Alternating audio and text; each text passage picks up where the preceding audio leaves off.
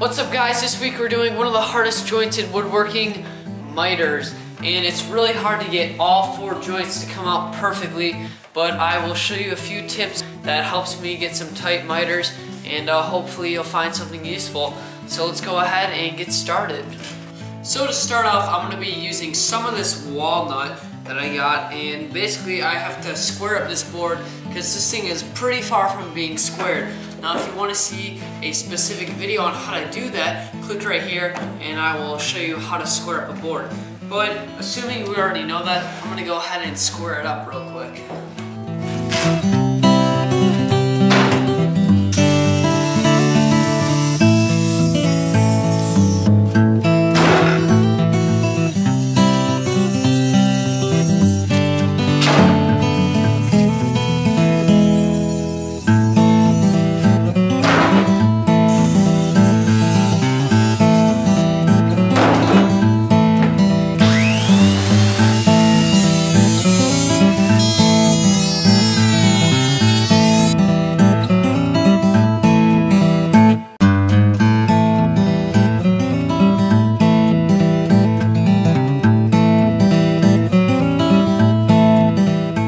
So now that my board's all squared up, I went ahead and I planed it down to 3/4 of an inch.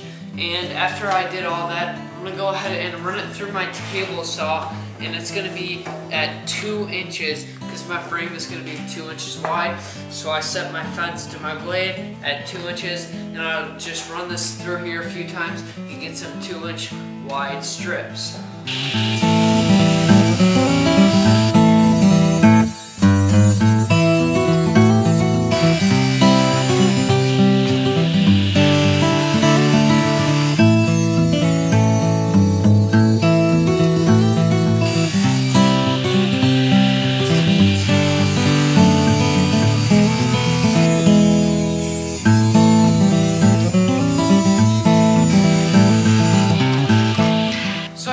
These 2-inch long boards cut out, and for my picture frame that's going to be plenty.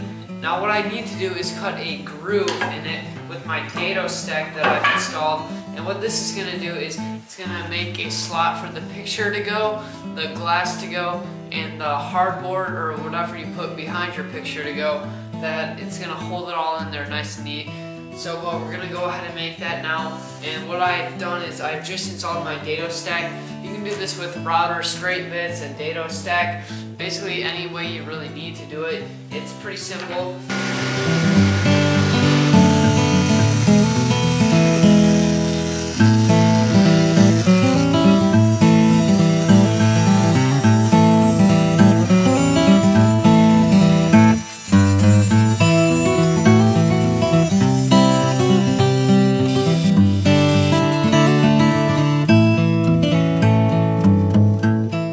So now that I've finished cutting all the grooves, you can see that it makes this ledge that the picture frame, or the picture and the glass and all that good stuff will sit in nicely on.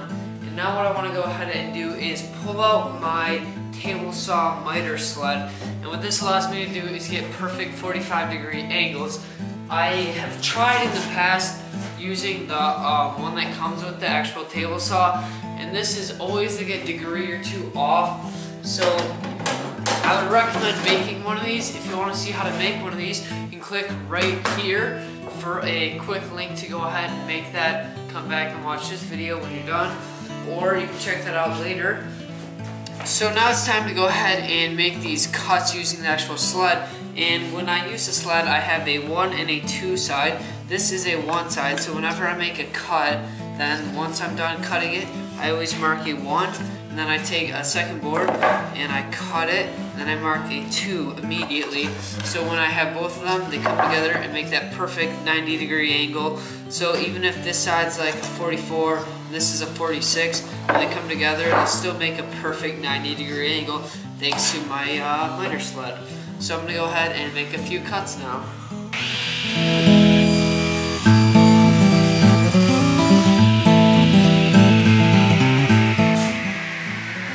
And when I'm done with the cut, I will just give it a little 1 mark on the side, so I know that this is a 1 and it needs to align with a 2.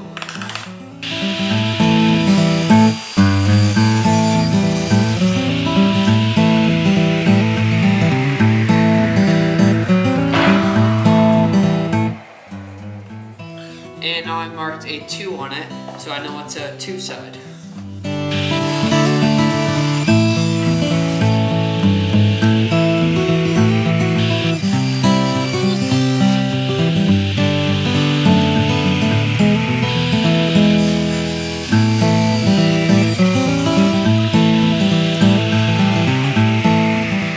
Alright, so now I have all my pieces. They're exactly the same sizes. So what you can just go ahead and do is roughly line up your stuff. And once you do this, all your pieces should fit in there pretty well. And mine fit in pretty good. So what I have now is I'm going to take my piece of glass, and you can either cut it to size or you can just make the frame fit the piece of glass. And that's what I did. I made the frame fit the piece of glass. So I put it in there and it fits good. So I know I can go ahead and glue this all up now. So now it comes time to glue this all up, and what I have here is a Bessie clamp. I'm not really sure what the exact name of it is, but what it does is it grabs all four corners and pulls them in, and it really helps pull all your miters together. So if you're going to be making picture frames, I would highly recommend getting one of these. They're not that expensive, and they're definitely worth the money. So now all I have to do is just add some glue, and we're on our way to finishing this project up.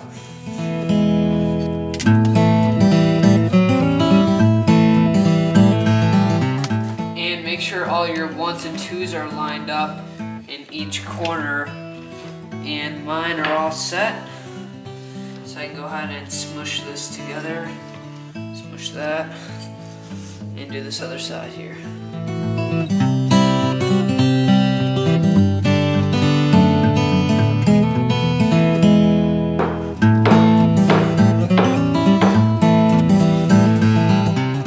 And it should be done drying now.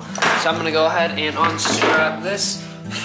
And some of these edges kind of came out funky, so what you do is you just cut them off on the table saw or just sand them smooth. Any one of the two, really.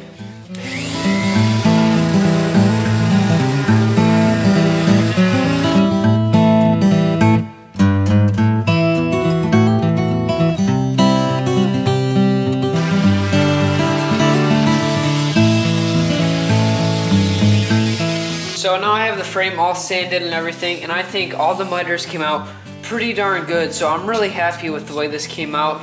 The backside looks pretty good as well, and all I gotta do now is add some wipe-on polyurethane. I did ideally want to use spray lacquer, but I don't have any, so this stuff really helps bring out the grain, and it's gonna make it look really nice.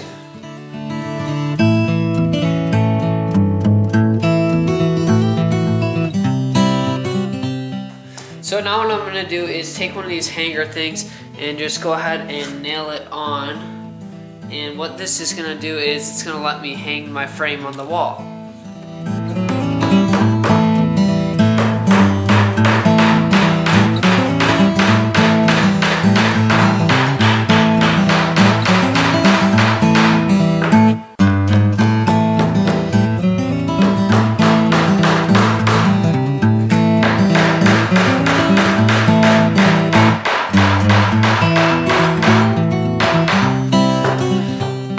So I can go ahead and take my glass, put that in, take my picture, put this in, take a piece of, this is just 1/4" MDF, really anything works for the back, and then just take some brad nails, go ahead and just put these on the sides and tap them into place with the hammer. So I'm going to go ahead and do that. It doesn't really take much to hold it in, just a few of these. And this is what a lot of woodworkers do. You can actually buy something, but hey, this works good enough for me.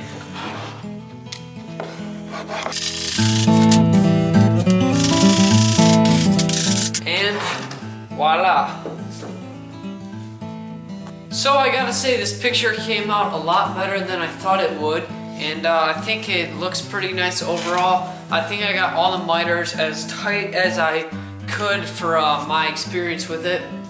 Miters have always been a problem for me, but over the past week, I'd say, I started using my sled, and it really did help. So guys, if you don't have a miter sled, then go ahead and make one of those, man. Those really come in handy. But if you found any part of this video useful or helpful, then just give this video a thumbs up. Subscribe for more woodworking videos. If you're new to my channel, I try to post a video every Tuesday, and I will see you guys next week with another project.